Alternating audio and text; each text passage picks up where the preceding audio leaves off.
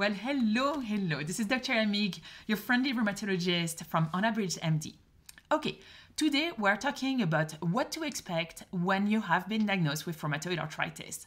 So the first thing is that this is one of those disease conditions that it's totally fine to have them because we have amazing treatments.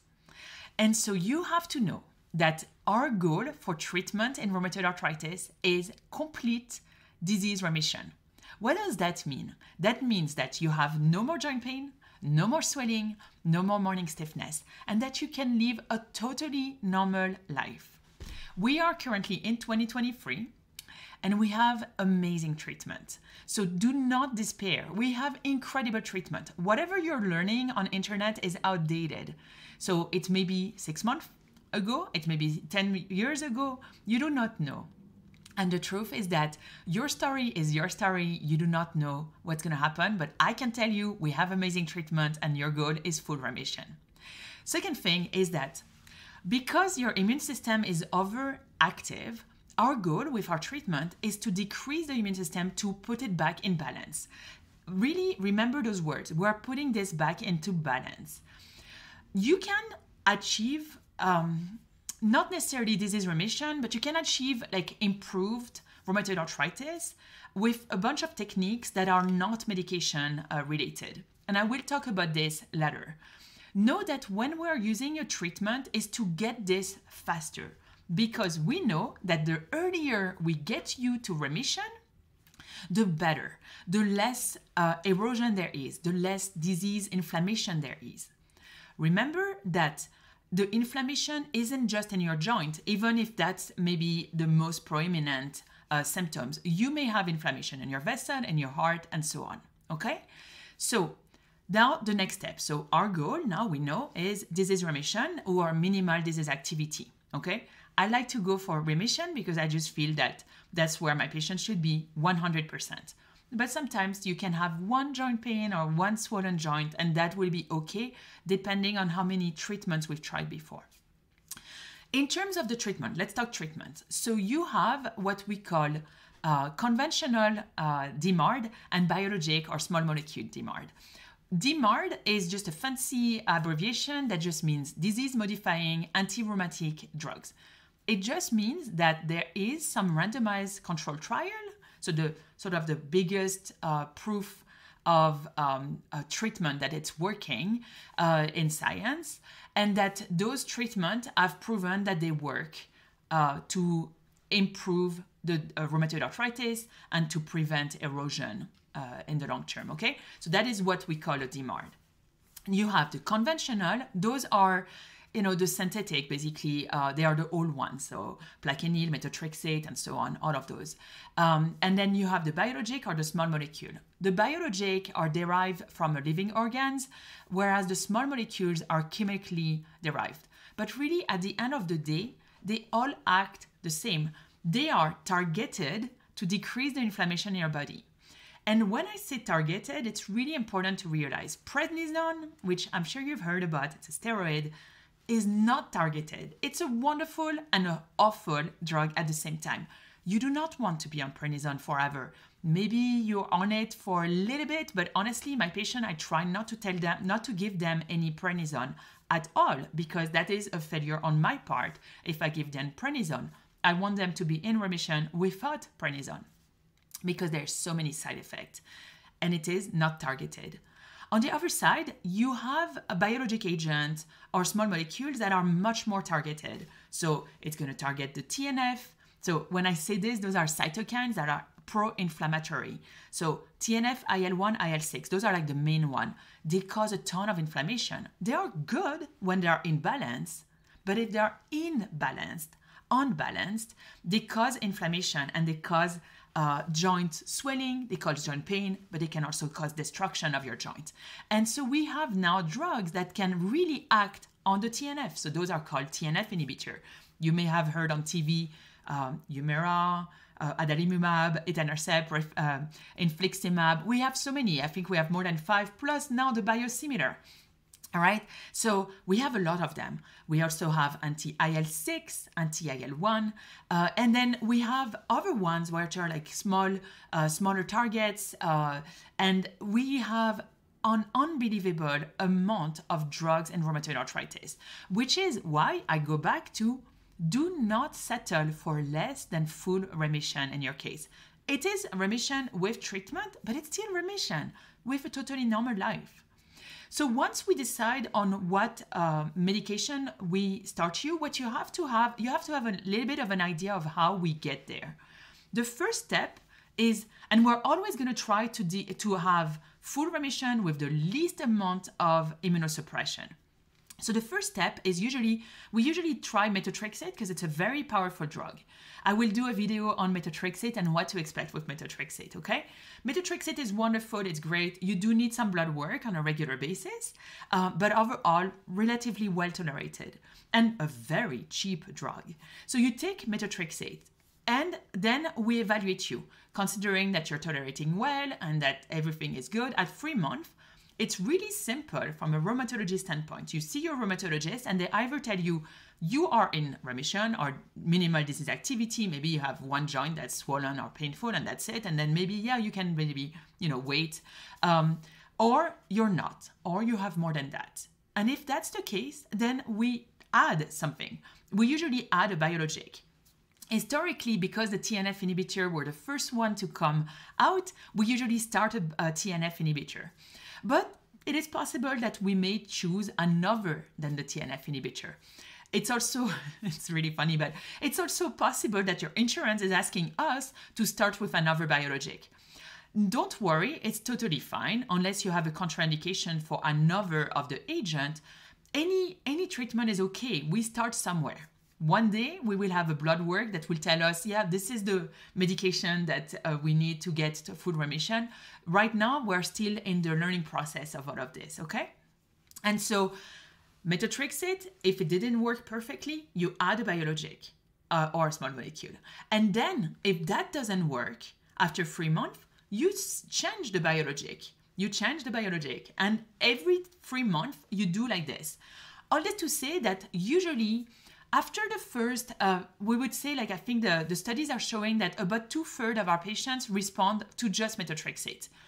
In my practice, I have to tell you that it's a little bit less than that, but that's totally fine because we have those biologic. And then the biologic, I would say that another good 2/3 will respond to the biologic. TNF inhibitors are unbelievable. They are actually the reason I became a rheumatologist. And so you start those, and then every 3 months, if you're not at full remission, you just change. Know that normally, and I want you to hear this, if this is your first diagnosis of rheumatoid arthritis, the vast majority of chances is that you're going to respond to just methotrexate. And then you have just this plan A, plan B, plan C in your head, knowing that we've got you, okay? Now, what do you need to know about all of our drugs? So as I mentioned, your immune system is overactive, so we need to calm it down. So our drugs, what they do is that they decrease and they calm down your immune system. The issue is that if you were to have an infection, because your immune system is calmed down, it may not be as reactive as it would normally have been. And so you cannot just brush away a fever. You actually have to make sure that this is not something serious, that you don't need antibiotics. You cannot brush a wound that's getting infected.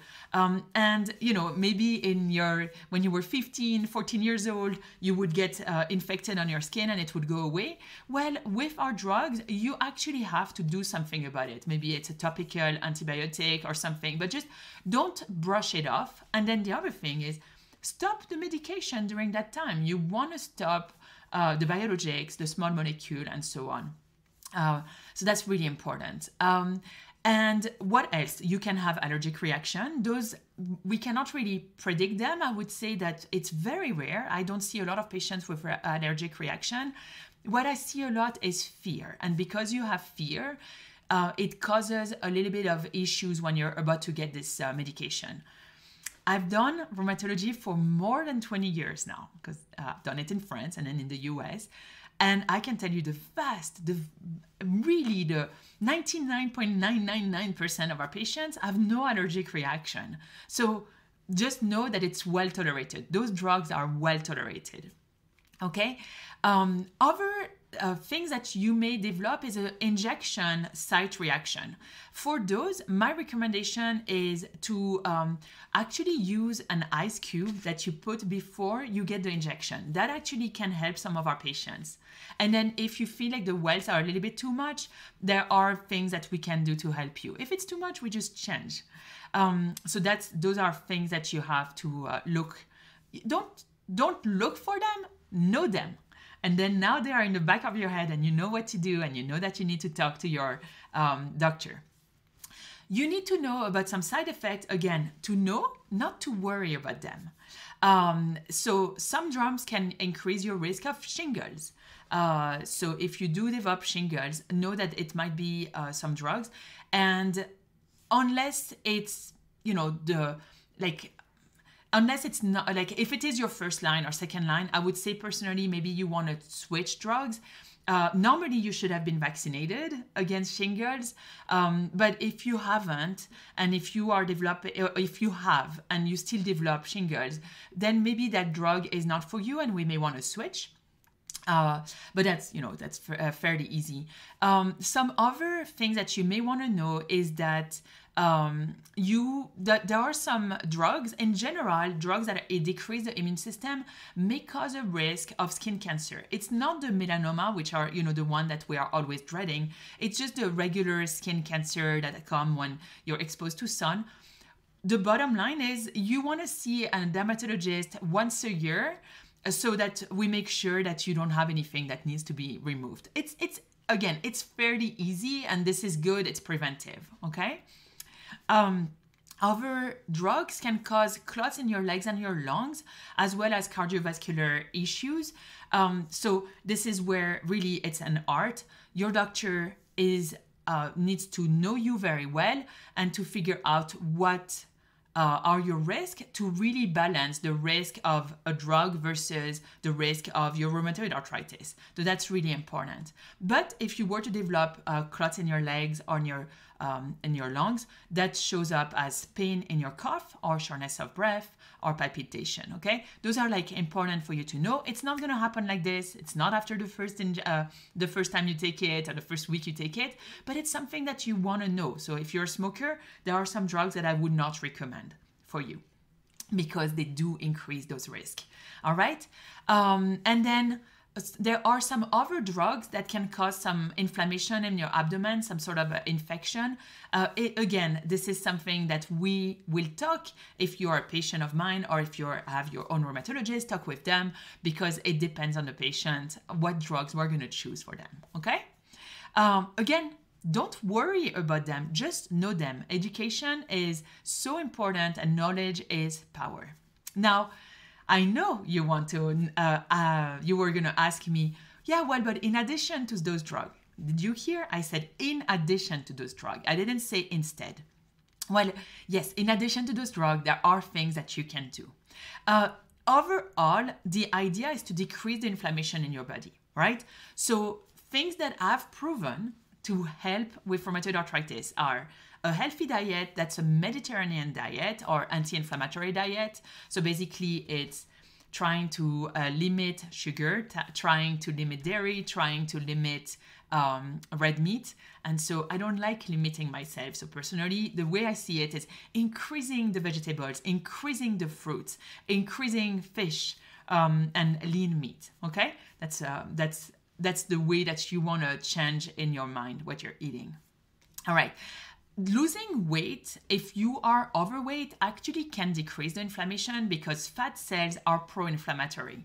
Okay, so this is actually quite important to know that you can decrease with just losing weight. You can or changing and exercising and having more muscle and less fat. You can actually help your rheumatoid arthritis. Some other things, which I always find so fascinating and so wonderful, and I've looked at the studies and they work. Meditation, visualization actually help. They probably stimulate the vagal nerve. And so that's the other thing that would hurt, singing, humming, stimulating your vagal nerve. That helps with decreasing inflammation. There's actually a study that's ongoing, stimulating the vagal nerve in there. They were putting some electric stimulation with a little box, and they are looking to see if it's going to help rheumatoid arthritis. My guess is that it will help.